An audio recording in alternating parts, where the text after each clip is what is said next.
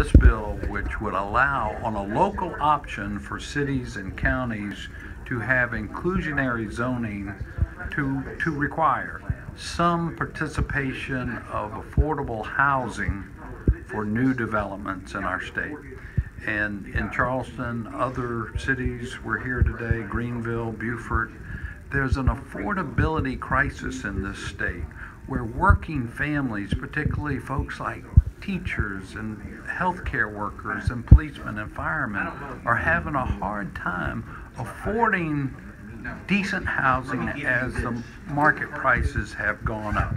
And so that's what this is all about, to give local government the option to create incentives for developers to work in partnership with cities to provide affordable housing.